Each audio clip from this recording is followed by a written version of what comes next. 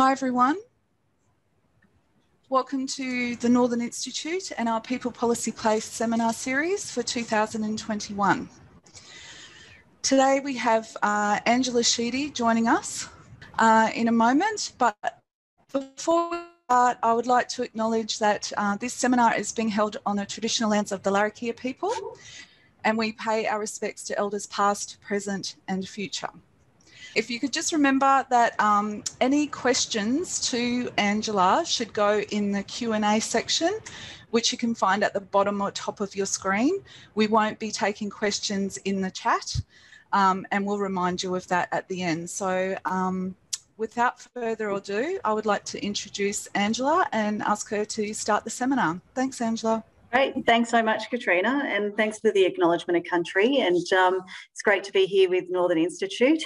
I'm just going to get my presentation on so we can start moving through. Right, so my presentation to you today is specific to the Northern Territory, and I'm presenting as the Northern Territory Emergency Response Workforce Educator for the Department of Health. This has kept me very busy educating across different areas around the Northern Territory with a focus on ensuring we have a COVID-safe workforce working in our emergency response workforce. This means I've worked with people such as the Australian Defence Force, I've worked with government non-health and health people, and we've brought so many different people into our emergency response workforce. It's just been amazing. So this has been, you know, school leavers, people who had their jobs displaced by COVID, and so on. So it's been a very vast array and a great opportunity to actually be working with this group. And I mean, I guess we can also say that NT's been one of the safest places in the world to date, certainly in Australia as well. And that isn't all down to chance. You know, there has been a really informed and a highly reactive response going on in the background to ensure that the NT community is kept safe. So I'm going to provide a brief overview of the different areas or departments, if you like, that have been making up some of that response. Tell you a little bit about what each of these spaces are doing. And then, of course, go on to talk about some of our challenges that we're still facing here in the NT. After that, I'd be very happy to answer any questions. So, do we have COVID in the NT? Well, yes, we do. Okay, and we've got about, I think that yesterday it was 2 cases. I'm not quite sure if we're still at 2 cases. And of course, they are in our international quarantine facility at the moment. But we do have COVID in the NT, and community complacencies, you know, I guess been one of the biggest concerns for us, because although we've been safe to date and we have had over, you know, 100 cases of COVID in the NT to date, there is always that chance that we could have active COVID within our community at any point. So we need to think about these cases that we have had come through. They've been through our airports, through our shipping ports. They've been transferred between facilities to our COVID quarantine areas. They've been in our hospitals, and of course we've had all of their specimens go through our pathology departments. So at no time in any of those processes here in the NT have we had a breach or have we had a community transmission occur. So as we were seeing in the ABC report this morning, a case of luck, but also a case of like a highly trained and highly efficient set of departments, organisations and strategies going on there in the background. But what we do need to remember is that, you know, these people who are working in these areas, they don't go into quarantine themselves. You know, they've got families, they're taking their kids to school, they're going out and so forth. So there's always that real risk that COVID may be in our, circulating within our community somewhere, and we're not aware of it. We also have to remember that our borders are open to every other part of Australia at the moment as well, and that they, in their areas, have people in quarantine as well. So we're just, I guess, you know, reiterating those standard precautions that we are trying to make sure everyone remembers around, you know, hand hygiene, social and physical distancing, and staying at home if you're not well. So our teams basically have been guided by our Chief Health Officer's directions and our Hazard Management Authority and Emergency Operations Centre. And they've been, I guess, you know, forming a lot of the backbone of our response to the Northern Territory. Like every other part in Australia, our Chief Health Officer's directions, or CHO directions as we call them, are law. And so they provide us a great set of guidance that we're able to then enforce to help keep our communities safe. And of course, we've also had the National Critical Care and Trauma Response Centre working in the background with us at the very beginning. And this has been a great advantage for us, particularly in setting things up like our quarantine facility.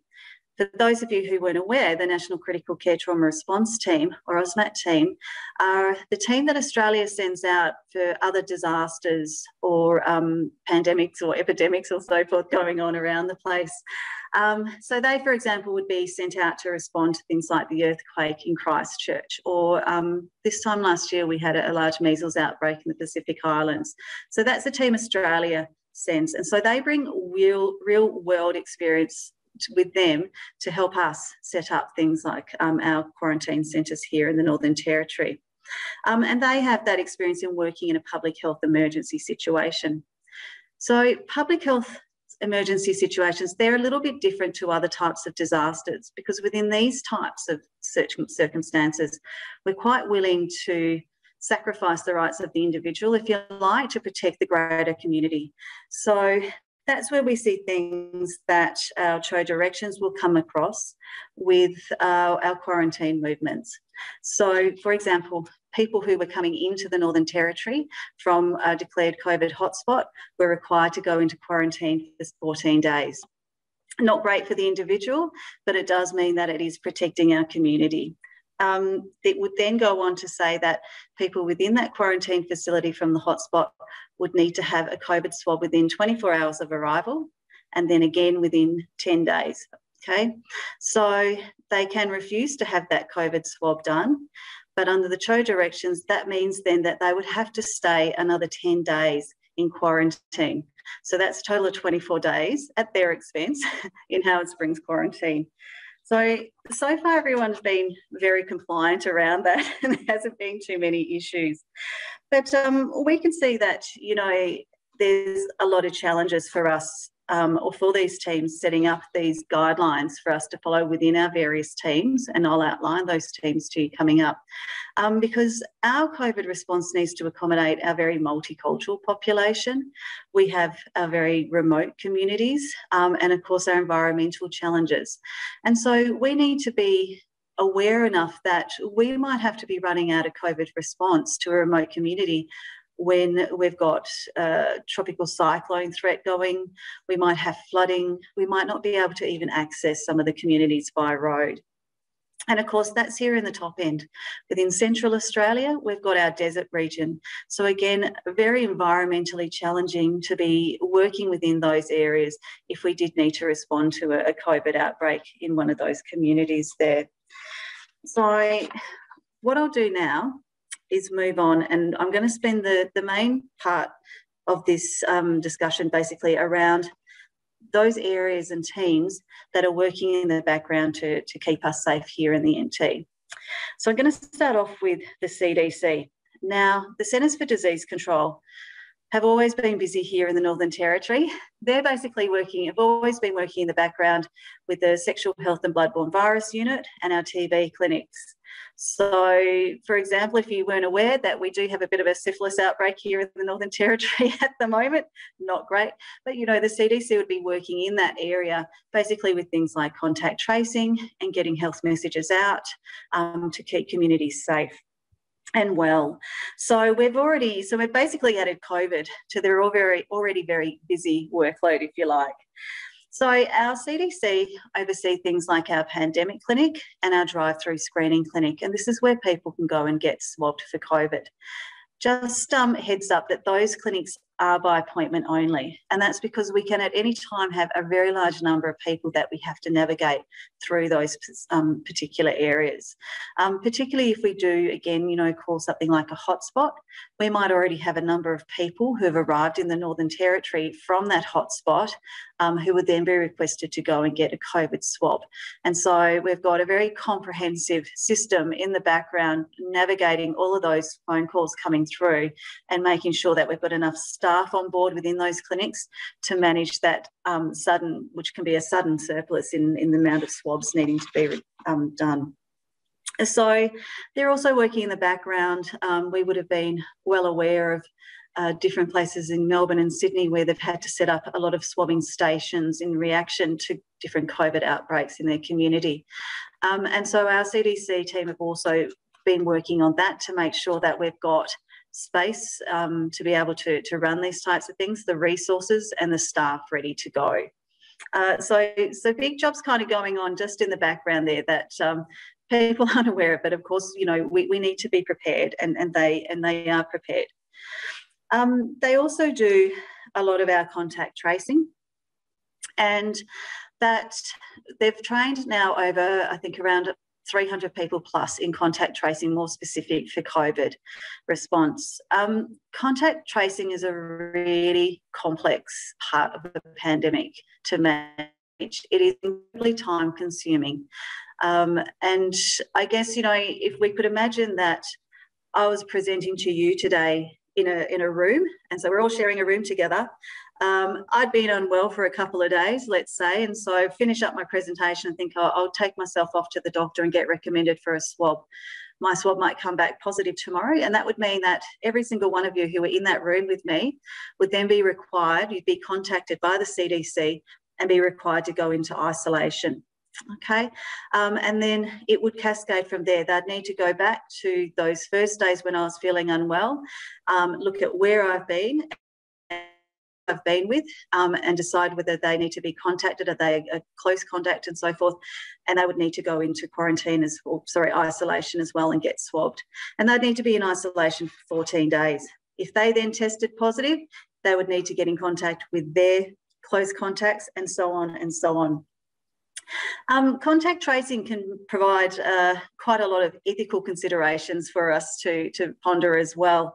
That can certainly be seen when I was watching the national news, and there was the security guard in the last Melbourne outbreak, and she unfortunately was acquired COVID as part of her job as a security guard in the quarantine facility there, and had been in the community for some time, a few days. And of course, they needed to alert the community to where this person had been.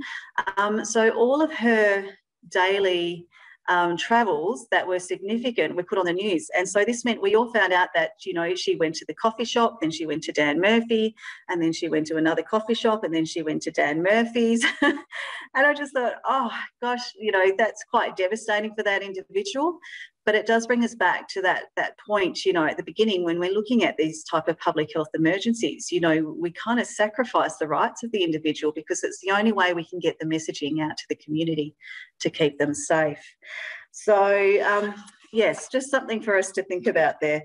Of course, you know, with contact tracing, there've been other dilemmas that we've seen. We had one where a truck driver had been out in Shepparton, hadn't been honest about where he'd been. Consequently, there was an unknown case turn up in Shepparton, and it took a while for them to be able to actually ascertain it had come from this one person. And because that was work that he didn't want to disclose at that time, he hadn't disclosed it to the contact tracing team. So a very interesting area to be working around if it has to play out.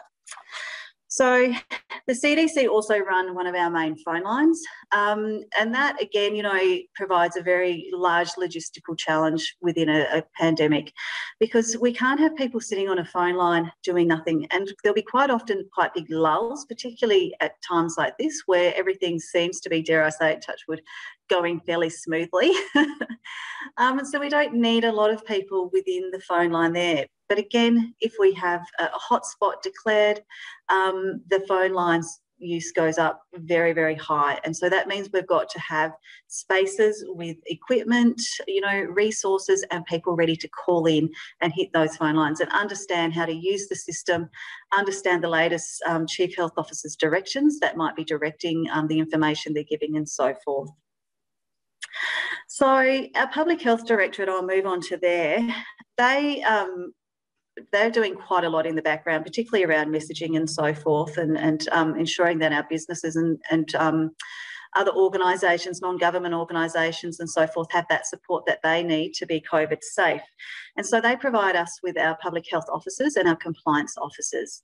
So our public health officers are very much working with businesses to help them develop their COVID management plans to ensure they're running their business in a COVID safe way. I actually spoke to them and said, what's some of the biggest challenges that you come across, or what space you have to give a bit of information? And they said tea towels, which at first I was like, what? But then, of course, it makes complete sense, doesn't it? That they're going into these shared office spaces or any shared space, and that you might have an office area with around 20 people all using the same kitchen and they're all using a tea towel, which then becomes a source of transmission.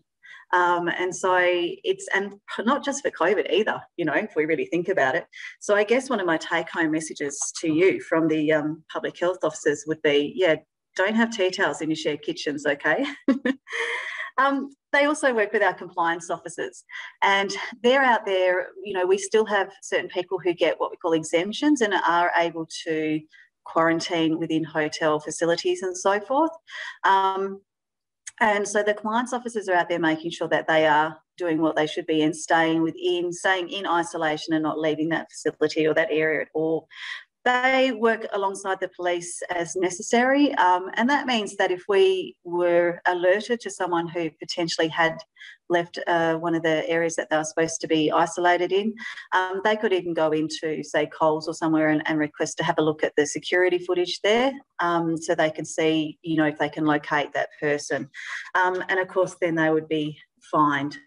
But it is a serious offence, and the fine has gone right up now. I believe it's up around the $5,000 now, just to make sure people understand, it's serious. You need to be stayed put if that's what you've been ordered to do.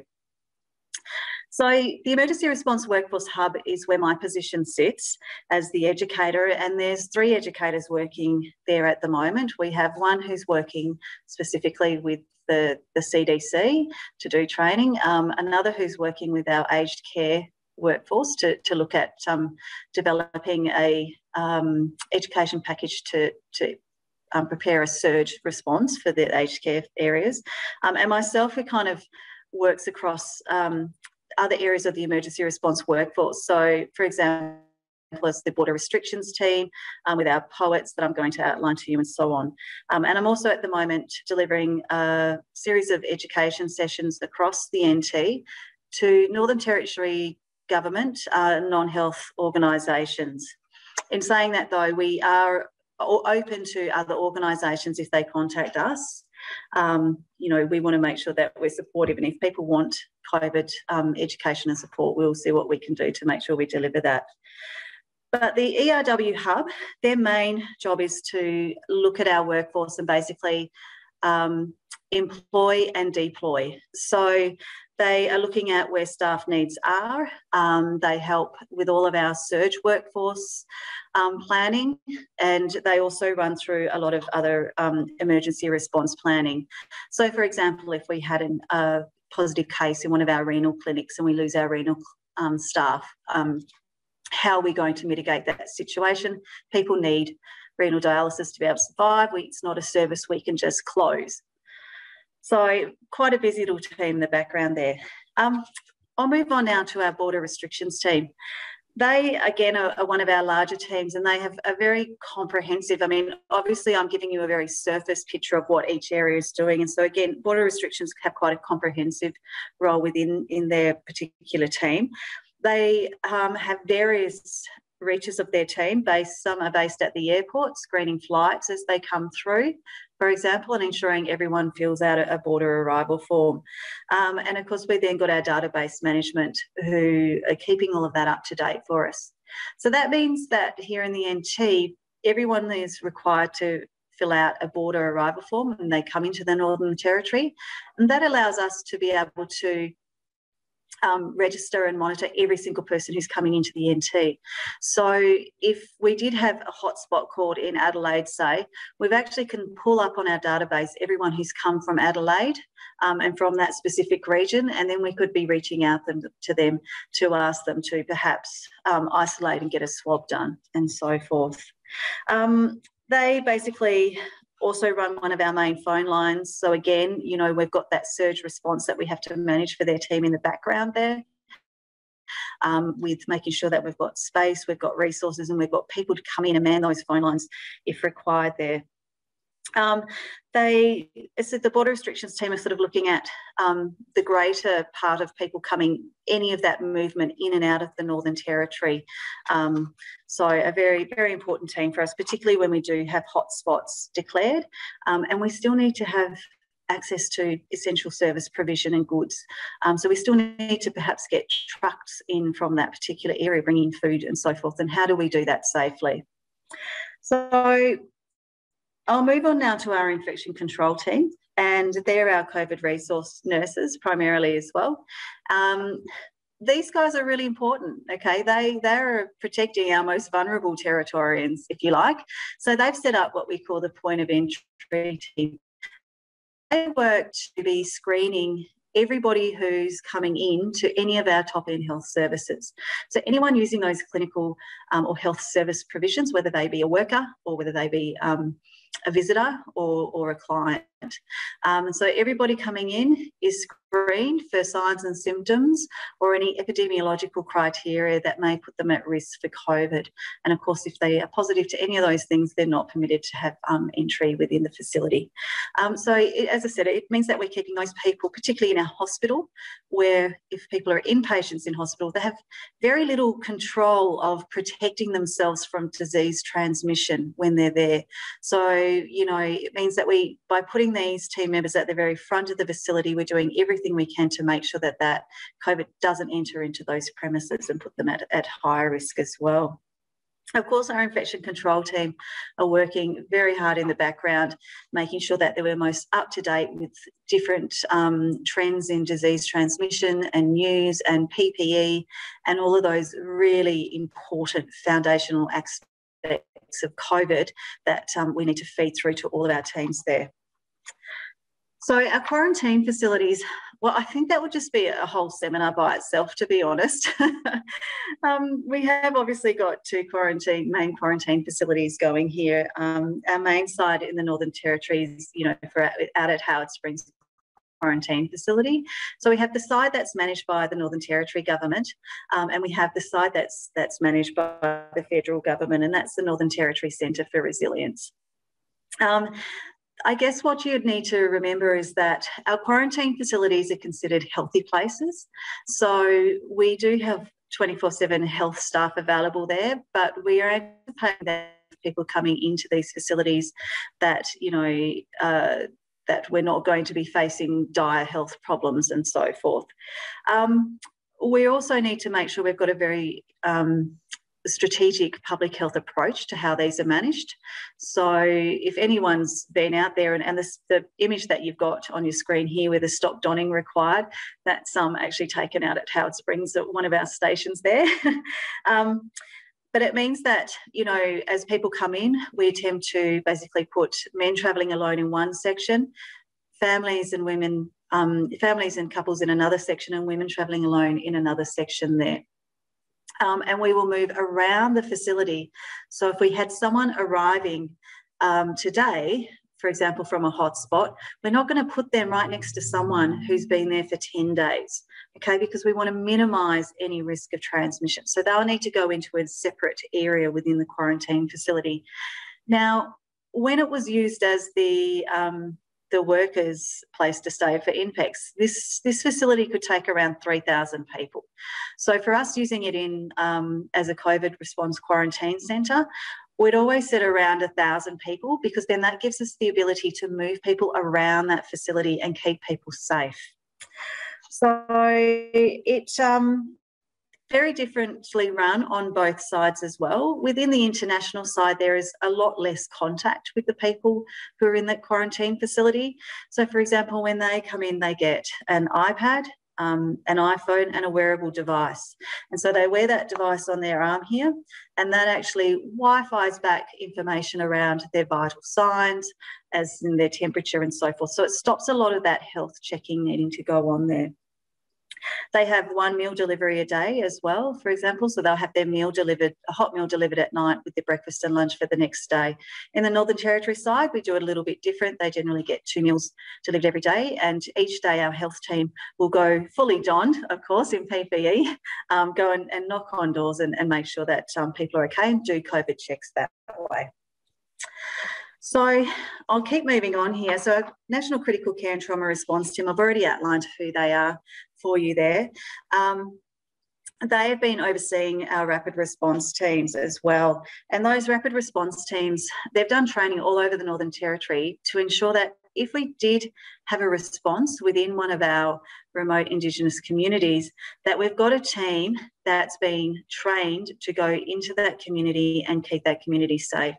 And one of their big focuses, of course, has been making sure that we try and include, or they try and include, as many members from the community as possible, so that if and when we had to turn up in our full PPE and so forth, the community is going to be understanding of what needs to be done, and not worried about the fact that they're going to see people walking around in masks and so forth, you know, and requesting for people to have swabs and that done. It's been a massive job and quite ongoing. So for us, if we did have a community acquired COVID, it would need to be in one case, and it would need to be verified by a laboratory test, pathology test, and as soon as that's verified, then that rapid response team would kick in.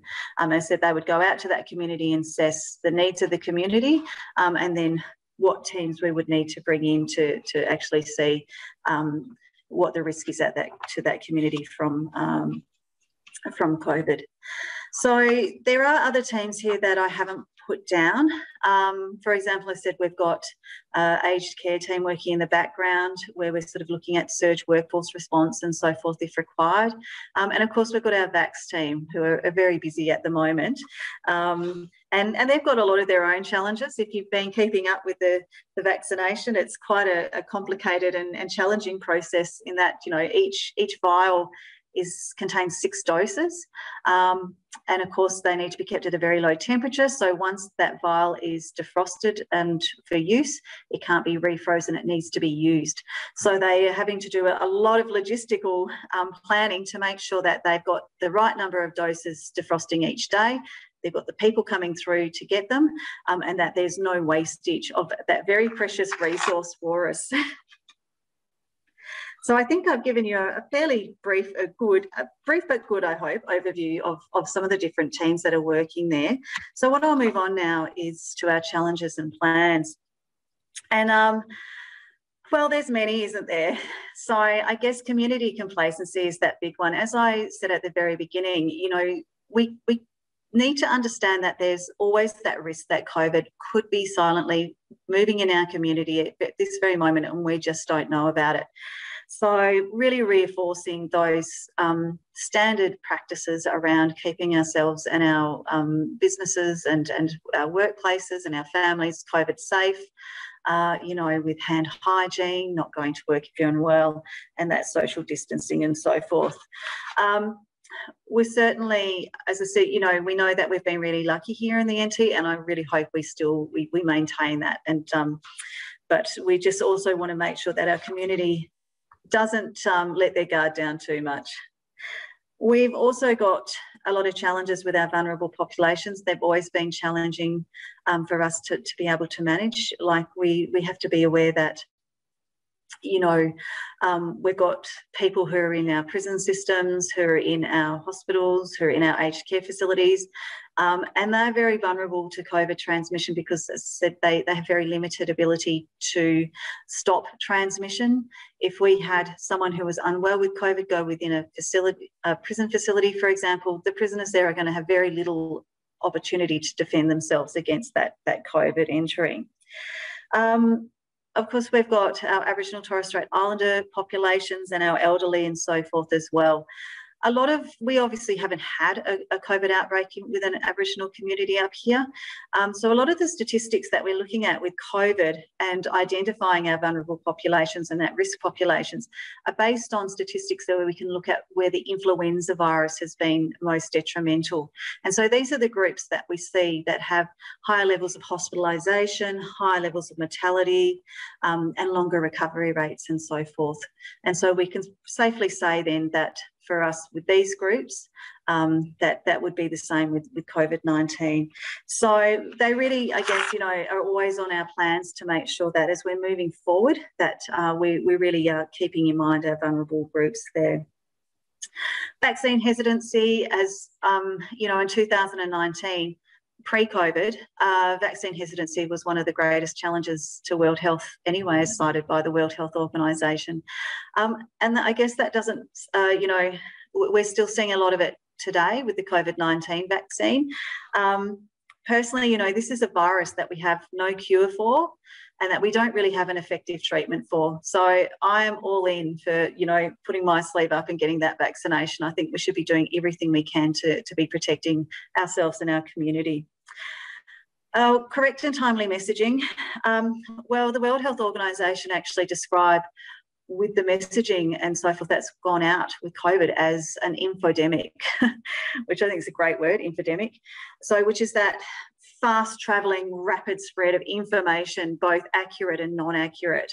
And, you know, that was really important for us here in the Northern Territory and still is to make sure that the messaging that we have going out is accurate, that we're staying up to date. At the moment, of course, we're seeing that we're getting a bit of a swing in the transmission information around COVID, where we've been very focused on droplet transmission. And now we're moving to a much higher alertness and awareness of this airborne abilities of transmission of this disease as well. Of course, when we're looking at timely messaging, and that's critical for our emergency response workforce, because if we're calling things like hotspots, we need to have that surge workforce back up, ready to go, to get on those phones and to get out to our swabbing clinics and so forth.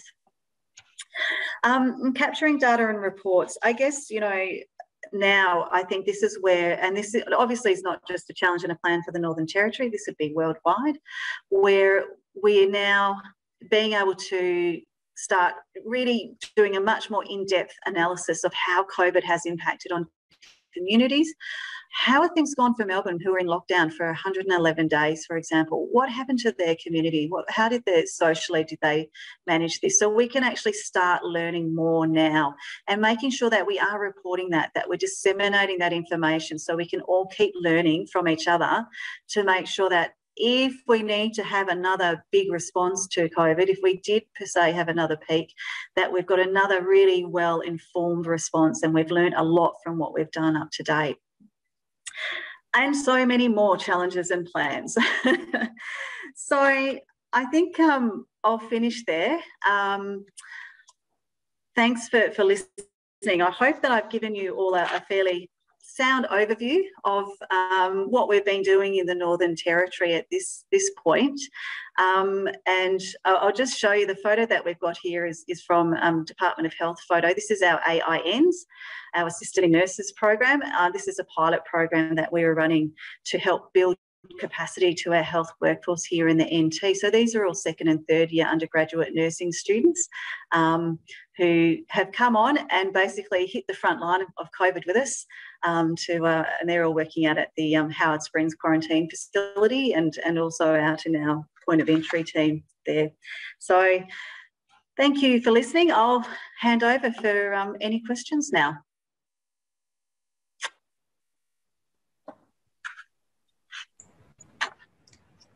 Just took a while. There we go. Okay. Hi. Thank you so much, Angela. That was really, really informative. And the first thing I'm going to do is to hashtag ditch the office tea towel. I think, because you don't think about that, and now no. It's not just for COVID, it's for anything really, yeah. You know, any kind of ill disease and so forth. And we do have a paper towel dispenser in the kitchen. Absolutely. So I think we'll be directing people to that area. We do have a couple of questions. So one of them's come in. And they say, I'm concerned about drug reactions with the vaccine. I have a range of autoimmune disorders that are caused by prescribed drugs. I'm in a vulnerable group. I can't even have antibiotics. So I'm worried that this vaccine will put me in hospital again. Right. Well, that's a great question. And I'll have to say straight away, I don't have the expertise to actually advise you on that question. So what we found for the vaccination rollout in our VAX team, we're actually following the national guidelines. So it's not a territory response, so to speak. It's a national response by the Commonwealth, and that's outlining what vaccinations we use, who should get vaccinated and so forth. So in that national response, what they're advising for people like yourself who have these concerns is to get in contact with your local doctor and discuss with them what would be best for you. And they as well can then contact with our VAX team, so our VAX team here in the Northern Territory, and basically help put you in contact with someone who'd be able to help you with that question. So it is a valid question, because we have seen that there's a lot of those types of concerns going on in the background with the vaccine. And so it is that the recommendations are to follow up with your doctor before you would get that vaccination. Excellent, good advice. We also have someone who's asking, are there plans or preparation to accept more international students for 2021? Well, I think you'd have to ask CDU that. At this point, look, I know that the international students, that when they came through, it was really great. Like it was basically a successful project in getting them through the quarantine facility. It was quite a wonderful experience out at Howard Springs, having such a multicultural group come through, because we had people from all over the world in that first international group of students. So it was quite wonderful. And we did have a little giggle, because I remember one of the students turned up in almost like a full hazmat suit when they got off the plane drive. So, and I saw that on the news, but we were quite safe here in the Territory. So he or she would have got very hot. No, I think, you know what, that's probably a question that you'd have to put back to Charles Darwin University. I'm certainly not aware of any, plans haven't fed down to me at this point, but that doesn't mean that conversations might not have happened. Yeah. So again, sorry, I can't really answer that one. Okay, so we've got a twofold question here. Congratulations to you and the team for keeping NT so safe. Wondering whether you see the Northern Territory playing an ongoing leadership role in the quarantine space going forward. Well, I definitely do think that that's going to be on the cards. There has been a lot of international correspondence around our quarantine response and the way that we've got our quarantine set up. There's different aspects, I think, that, that we've learned as COVID's gone along. So really we can't be too critical of other states and territories in, their quarantine setups, because we've got to understand that we're learning more about this disease as we progress. So I would like to say, that we can certainly share a lot here in the Northern Territory as to what's worked for us. But I'm mindful of not being too critical of other places as well. Knowing that for us here in the NT, it's been quite a challenge within our quarantine facility too. Environmentally, our quarantine facility is all concrete and cement, and it's all out in the open. So we have that advantage of small rooms which have their own air conditioning system, and they can open doors and get fresh air. But for us as workers out there, it's incredibly challenging. So there's still parts of our quarantine area that, are not ideal for us as workers, for example, particularly when it's pouring with rain, it's very hot, and we're having to walk through and do COVID swabs of people within a quarantine facility. But to get back to the question, absolutely. It's well known that people have been tapping into Howard Springs quarantine facility teams and working with the Hazard Management Authority to basically, talk about the different strategies that we've been using here in the NT. Someone's come in and said, I've been at Howard Springs and the services they provided were commendable. Where can I give my feedback for them? Okay. the best place to get in contact is through the emergency response workforce. There's an email, emergencyresponseworkforce.doh@nt.gov.au, and we could make sure any feedback did feed through for you. And plus, if you've got any other questions or wanted to get in contact with us about the emergency response workforce, that would be the email to use as well. Great. And we have, are we in a position to increase our quarantine facilities capacity, in brackets, number of people who could quarantine? If not, what are the major hurdles to it? I was just saying before, the actual quarantine facility itself, if it was used its purpose as a workers' camp, it would take around 3,000 people. But we have to be fairly strategic. So as I was describing, you know, how we move people through the facility to sort of make sure that we're keeping people safe within there. So we're not putting people who just arrived next to someone who's been there nearly 2 weeks. So, yeah, it can take more people. It's at 1,000 people right now actually within that facility. That's across both sections, and it could absolutely increase quite safely. But it's a real strategic approach to being able to, you know, increase that, because we have to say everyone's in for 2 weeks. So they can't just have everybody arriving at once to top it up. You know, you've got to plan when people arrive, so you've got safe spaces to put people away from, new arrivals away from longer stay people and so forth. And that's what they've continually been doing within that facility. So it kind of rotates around the quarantine facility to make sure that, you know, we can continually bring people in and bring them in safely. I'm not sure what our capacity would be. I'd have to consult with the Howard Springs team on that to sort of know what they had said the capacity that they would be comfortable with. Because, of course, the other thing we have to think about is the staffing, the resources, the feeding, and, of course, the rubbish. That environmentally, there's a lot of wastage as well that needs to be managed around these types of zones. All the PPE we're wearing, you can see in this image in front of you there, that's, you know, everything that comes off there goes in the rubbish. And, of course, all the meals, they're all on disposable plates and things. So logistically, a lot of planning needs to go into being able to increase. Okay. So we'll take the last question here, which I would believe would become from someone in the demography area. So it is, does the government have a policy around sharing data on migration of people across borders?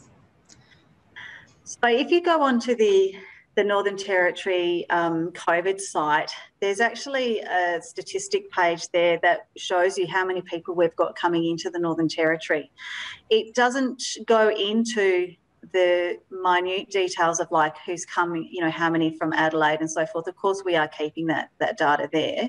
And, you know, if that was something that you needed to access, you need to get in contact with the Border Restrictions team to ask them about that. But yeah, that information is like, it's freely available up there. Same as, you know, at the moment we've done something like, you know, I think it was 120,000 swabs, you know, that type of information is all freely available on that NT government on the COVID site. Okay. Yeah. All right. Well, that was all the questions we had in the Q&A section. So right. I think we will close up now. So thank you, Angela, for presenting for us today. And no, thanks so much for having me. Thank you and your team and everyone for keeping the Territory safe.